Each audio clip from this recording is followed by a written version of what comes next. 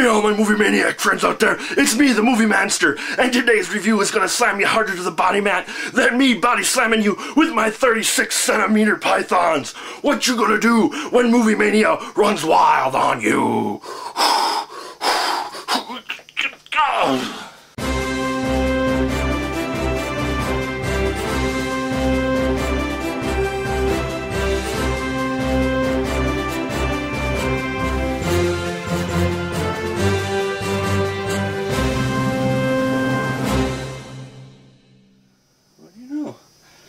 Huh. A 36cm python. Oh, sorry. Yes, everyone, Mark Movie Man here. Welcome to the Final Cut Consequence movie. I'm trying to finish these up before my next prediction show, and this one was suggested by the Schmoes Knows, and it is No Holds Barred. One of the first, if not first, like, supported, sanctioned WWF films, I do believe, that was created. Now, this was back when WWF was called WWF, and it had the big, bold, fat gold letters. They were at their high point, and Vince McMahon said, TV's just not good enough. We gotta hit the movie market. So what do? They come up with No Holds Barred. The story of Rip, played by Hulk Hogan, who's playing Hulk Hogan with just a different name in the film, is a popular wrestling star. It's a stretch of acting for him, I know.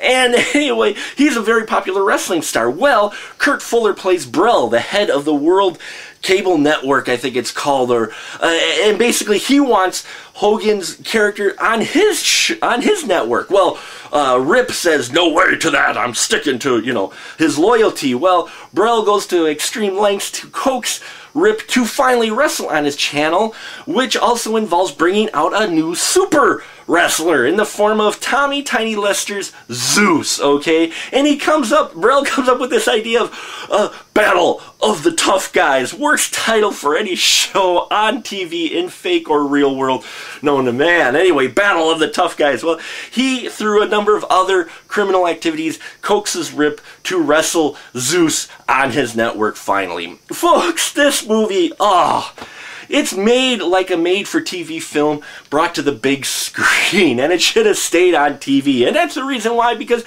it mostly involves behind-the-camera work by people who did nothing but TV. So, of course, it feels exactly like a made-for-TV movie on the big screen. Now, I admit it, I paid money to see it when it was out. I was a big Wrasslin fan, still am, but I was a huge Wrasslin fan back then and loved the WWF. It was at its high point, and so I admit I went to see it. Now, looking back on it, I actually own a copy. It is even more cheesy and bad than I remember it. You got Hulk Hogan in here.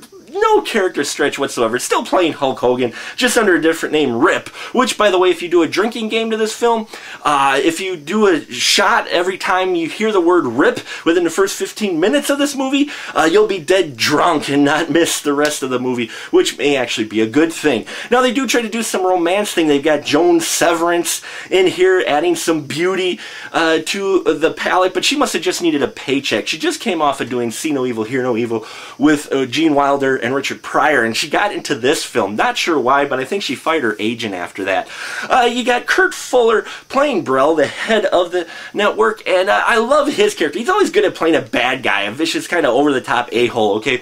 And so he does well in that role here. And Tommy Tiny Lister, he doesn't have much dialogue. His sole purpose is to stand there and look pretty badass, which he does. Now, for those of you who are not yet of legal drinking age, you may recognize Tommy Tiny Lister from Dark Knight, which he played the tattoo guy who grabs the remote. He's the convict on the boat. That's him, okay? That's Zeus, all right? This was like the Wizard for Wrasslin movie.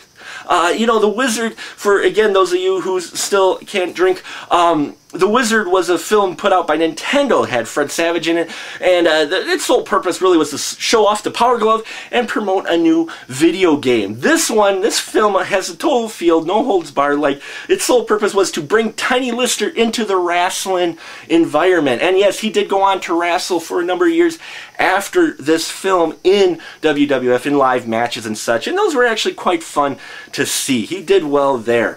This film is cheesy, badness. I mean, the acting and script are so, you know, though it was more well written than many of the things that have come out of WWF matches lately, WW Entertainment matches lately, it still is something that if you're a wrestling fan, you may want to watch for nostalgia. But really, this is one that should only be caught if you're flipping through channels and happen to see it on cable. I bought the DVD just because out of nostalgia's sake, but it is not a good film. Hogan does better acting in his sex tape than he did in this movie. And that'll about do it for us here at The Final Cut. Till next time, my movie maniacs, remember, eat your vitamins, support independent cinema, and keep that ticket stub. Whew.